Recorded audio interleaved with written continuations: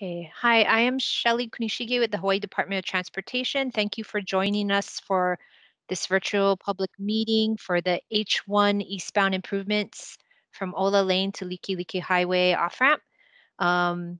This meeting is being recorded. And also in the chat, I'm including a link to our Title VI virtual public information form. This is entirely voluntary, but if you would be willing to fill out the form, this will help us understand who is participating in our public meetings. And we will get started shortly. I am going to share my screen with today's presentation. And now I'm going to introduce our Deputy Director for Highways, Mr. Ed Sniffen. He will be doing today's presentation. Thank you, Shelly. Should we get started now or should we wait a couple minutes? Let's see. I believe we have some members from the public, and it is 12:02. Maybe 3 minutes. Start at 12:05. Excellent. Thank you. Hello, everybody. Apologize if you don't mind. Let's wait a couple minutes to get to allow people to get on. But in a couple of minutes, we'll start. Thank you. And for those of you who have just joined, I'm going to put our Title VI form in the chat box again. If you are able to, please fill it out. It's entirely voluntary, but it does help us collect data on the people we are reaching with our public outreach efforts.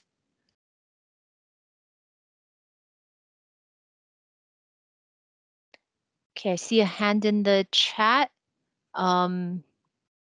Mr. or Ms. Shin?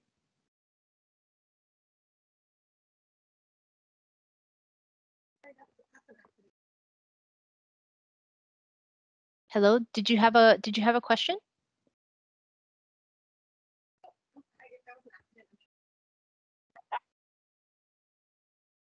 I'm sorry, Mr. or Ms. Shin, I cannot hear you. If you could type your question in the chat. Okay, thank you.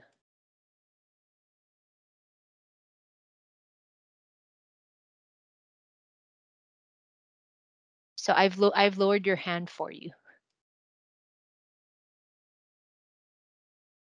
Okay, it is now 12:04. We will get started at 12:05 to allow for any extra public members to participate. Okay, it is now 12:05. We will get started. Again, this meeting is being recorded, and giving the presentation today will be our Deputy Director for our Highways, Mr. Ed Sniffen. And Ed, if you could take it away. Thank you very much, Shelly. Hello, everyone. Ed Sniffen from Hawaii Department of Transportation. Thanks so much for taking time to be out today. We're talking today about our H1 eastbound improvements that we're looking at between Ola Lane and Likelike interchange. Today, we're presenting the project, sharing the details in general, going through what the project looks like from our perspective, trying to get feedback from the community to see what you would see as far as impacts, improvements to your community, or temporary impacts during construction, so we can start folding it into the project and deliver something that's good for everyone. So we'll talk through on this presentation where the project is. You see in the map, it's between Ola Lane and Likelike Highway, with most of the work occurring between the Ola Lane to Gulick Avenue overpass area. In that area, we're looking at adjusting the highway improvements to ensure that we maximize the safety in that area, minimize congestion, and make sure that while we're doing that, improving the safety and reducing congestion, we're maximizing the use of the right-of-way that we have and trying to minimize any of the right-of-way acquisition that we go outside of it. So during this project, you can see from the picture above, there's 3 lanes coming from one little freeway that merges with 2 lanes from H1 eastbound. When that occurs, there's several things that occur. There's a lot of weaving action in that area. you can see that when we adjusted this right of way in the past, lanes are very tight. And there's no shoulders for pull-offs or anything in that area. Next slide, please. So this is the big improvements that we're looking at for this project. Next slide. So overall, when we have that 3 lanes coming in from Ola Freeway, tying into the 2 lanes that come in from H1, the left lane of H1 and the right lane of Ola Freeway merge up after the Ola Lane area. The project is intended in its, in its simplest form, to eliminate that merge. So at the top of the screen, you see the current alignment. There's 3 continuous lanes that come in from the Fort Shafter Flats area that go through up to the Kalihi interchange, where there's 4 continuous lanes. 2 of those lanes that come through from H1, the left side merges with the right side of Monolua Freeway. 1 drops off at Likelike, 4 continue, but only 3 through. So it creates a bottleneck in this area. What our project is intending to do is eliminate the merge by adding in a 5th lane, an auxiliary lane that'll take the right lane from H1 to a drop off at Likelike Highway. It will allow the left lane of H1 not to have to merge with the right lane of Monolua Freeway and to take 4 lanes through Likelike interchange. That area of the interchange on Likelike was widened to include, or actually restriped to include, 4 through lanes in 2013. This project ties into that. Next slide, please. So it's just a typical section of what we're looking at. Existing is the one on the left side with 4 lanes. Those lanes are range from 10 to 10.5 feet, with shoulders that range from 1 to 2 feet on the inside and outside portions. What we're looking at is adding a lane through this area, widening all lanes to 11 feet, creating an inside shoulder on the left side of the roadway of 4 feet, and an outside shoulder that ranges from 2 to 8 feet. Outside shoulder is really important for us to make sure that there's a pullover area if there's any issues that occur with vehicles throughout that area. Next slide, please. So it's just a plan view of what we're looking at. Adding that inside shoulder, adding that outside shoulder, widening the lanes to 11 feet in that area.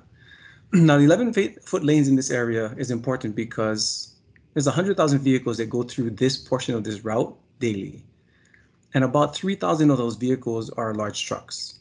Those trucks are generally wide enough that they're at the limits of the 10-foot lanes.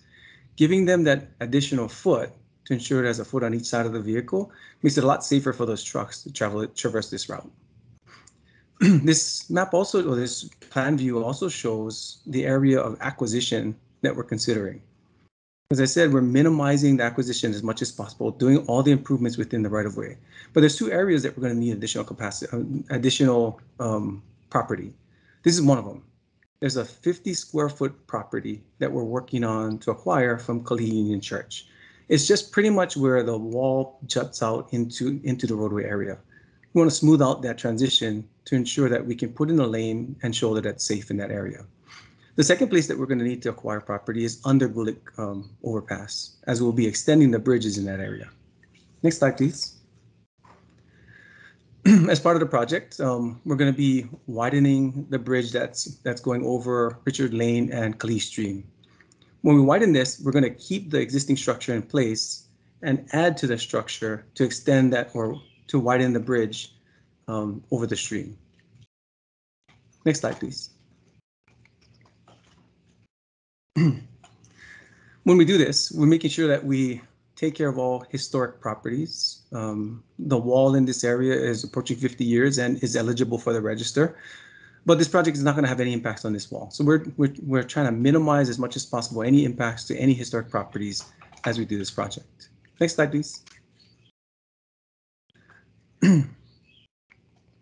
So this map just kind of shows as the project progresses.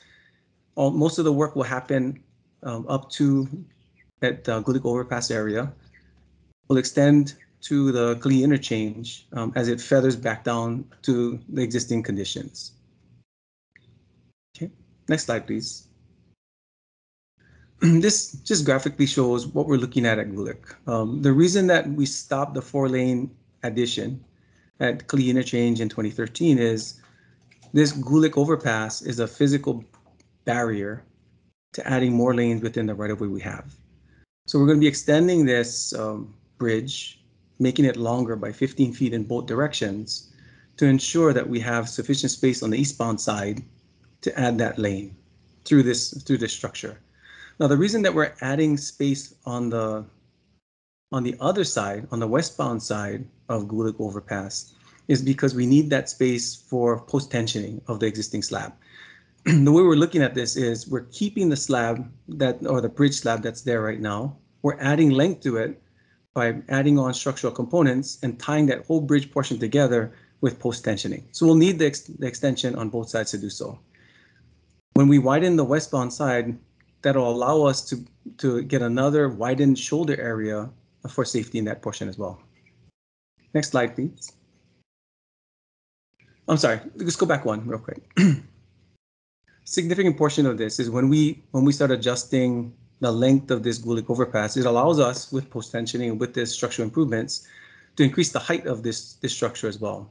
At this time, it's about 14 feet, 3 inches.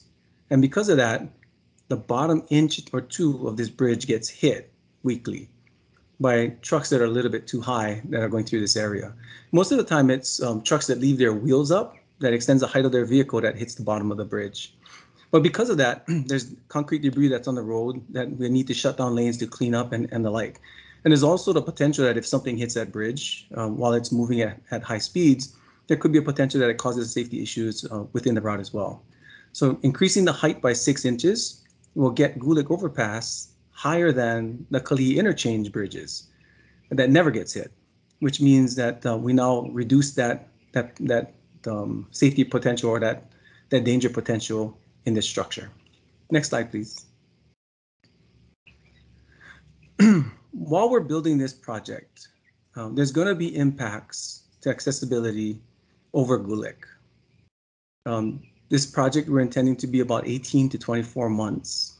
And during that 18 to 24 month period, we're looking at keeping that 1-lane access across Gulick throughout most of the construction. But there's going to be a 3-month period where we need to fully shut Gulick down. One of the big things is we don't want to impact the significant number of people who are using Gulick for bike and pet access. So the first thing we would do as part of this project is to put in place a temporary pedestrian bridge that crosses H1. It'll cross over to the park from the opposite side near the Gulick overpass. When we do that, we'll need to shut down H1 completely for a 12-hour period. And of course, we're going to be looking at timeframes that minimize impacts to those that use H1 and to the communities where these traffics will flow to. So we're looking at a nighttime closure, of course, between 8 p.m. to 8 a.m. on a weekend. So we can minimize any impacts to H1 and any impacts to the neighboring communities when we start detouring traffic around that area. There's going to be twice that we do that. Once when we drop the pedestrian overpass or the new pedestrian bridge in place, and then the second time when we take it out. Okay, so when we do this, we're going to be temporarily utilizing portions of the city park where the bridge is landing. It's going to be used as a staging area and as a landing area for this temporary structure. Okay, next slide, please. So as I said, while we're constructing Gulick, or while we're constructing the improvements in this area, there's going to be work zones that we keep, but there's going to be 1 lane in each direction that we keep throughout, especially during the peak periods. During non-peak times, the contractor may shut down to a single lane in one direction or contraflow in both directions to ensure that they have the work area that's necessary off-peak. But during peak times, we'll always have 1 lane in each direction, except for the 3-month period that we'll need to fully shut it down. Next slide, please. Yeah, so as I said, we're going to try and minimize to the extent possible the impacts to all the communities that surround this project. We're looking at non-peak times for the most part to do our work, or especially if they impact any laneage. And we'll make sure we keep those lanes flowing during the project to the extent possible. But again, there's going to be a full closure for 3 months. That's going to be necessary to finish up the post-tensioning. Okay.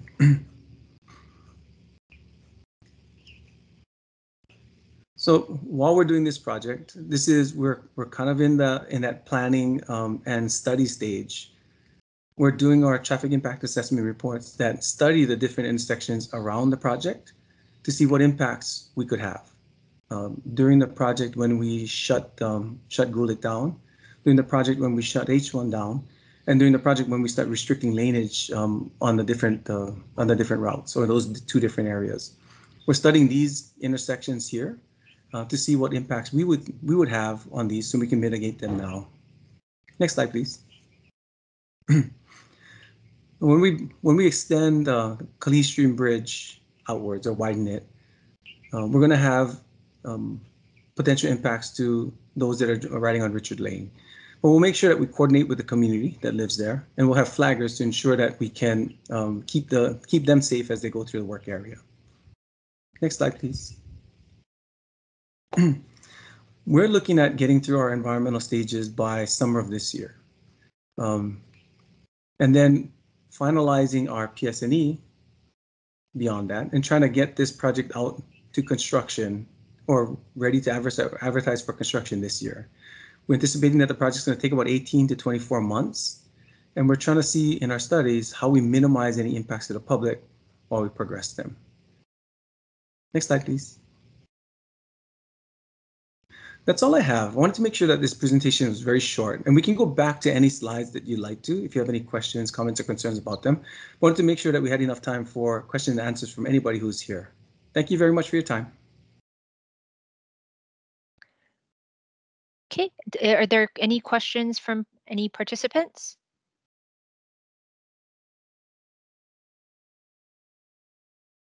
Sorry, Shelley, I should add, we have our project design team from our design branch here.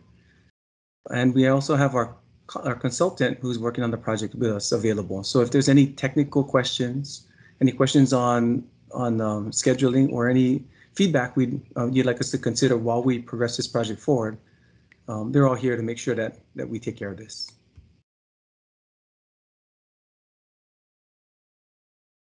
Okay, we have a question from a Miss Rooney. Miss Rooney, go ahead. Hi, how are you? So I guess the first question I had was, some of this information isn't in the EA, and I feel like the description of the bridge is like just removing a lip, and I just wanted to confirm like the alignment of that. Like the design graphic wasn't in there, and yeah, the description of the bridge appears to be different, and I'm just trying to understand like which one should we go by when providing comments. We should go by this one. So we're going to be extending the bridge in both directions by 15 feet. We can remove the lip on the bottom side that's about 6 inches because we're increasing the height of the bridge by 6 inches. Okay. When we do that and we tie the structure in together with post-tensioning, we're able to increase the height of the bridge by getting rid of that lip. Okay, thank you. Thank you. Okay, and we have a question from the chat from an Eri Fa'agai. Are the properties already in the process of purchasing to widen the H1? So we've already spoken with the church to discuss the purchase acquisition of that 50 square feet that we're going to need in that area. We haven't finalized that discussion with them, just the discussion so far. The portions that are under Gulick Overpass, we've already started those conversations as well. Nothing has been finalized as we're still going through the design process. Okay, and we have a Mr. Gareth Sakakita with his hand up. Please go ahead, sir. Good morning or good afternoon, Ed. So the 2 lanes coming from H1, the rightmost lane will go only into the Likelike cutoff. That's correct. It's a drop off. Thank you. You're welcome. And we have another question from Mr. or Ms. Fa'agai in the chat. Would it be better for the trucks to go off the highway instead of increasing height?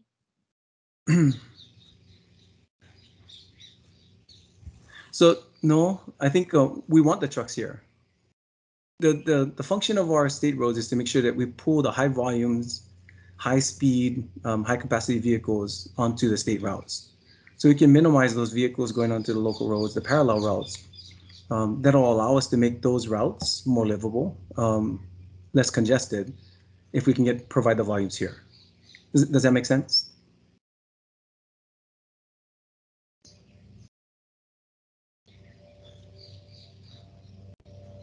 Hi, sorry, but what are the numbers of the trucks that are high enough that actually hits the bridge itself? So in Because most general, of the residents and everyone, they have lower cars, so we go through it, no problem. yeah, so it's mostly those trucks that are delivering materials, and especially those that are, and Gareth can correct me if I'm wrong, mostly when those trucks hit the bottom of this bridge, it's concrete trucks with their wheels up. Sometimes it's a truck that fills their vehicle and the like. But in general, for all of those, it's our commercial, it's our freight vehicles that are coming through that area that need that height. So for us, if we can give that height to ensure that it's as high as Kalihi Interchange that never gets hit, we don't have to worry about this issue anymore.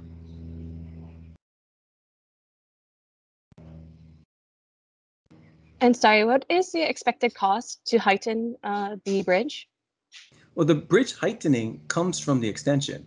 We're allowed to increase the height because we're extending the bridge. So it's not a mutually exclusive thing. The bridge itself will cost 25 million for us to extend and then to increase the height.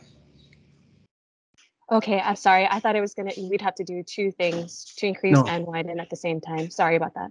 no problem. Okay, and Miss Rooney, do you have further questions? I see your hand is still up.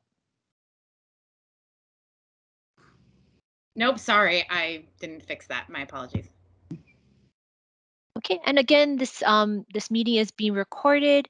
We will put the recording and the presentation on our presentations page, and I will include a link to that in the chat.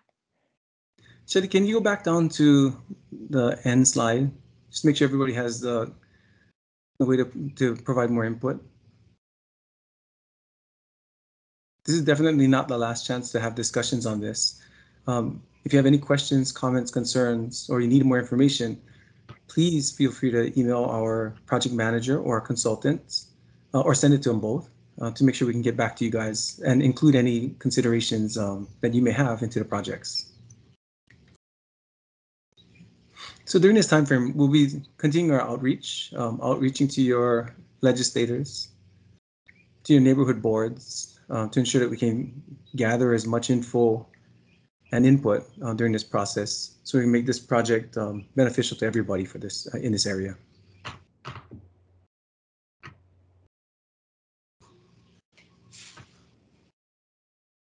So I just have another question. For the properties that you guys need to purchase, who is actually going to be purchasing it? It's the state of Hawaii that would purchase it. So we would purchase, DOT would purchase it from the property owners.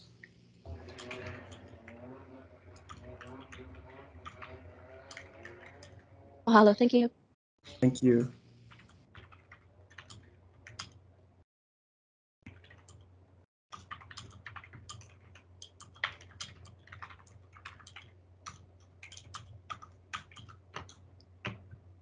Okay, so I've put the link to our presentations page, so expect to see the presentation and the recording of this meeting in about another day.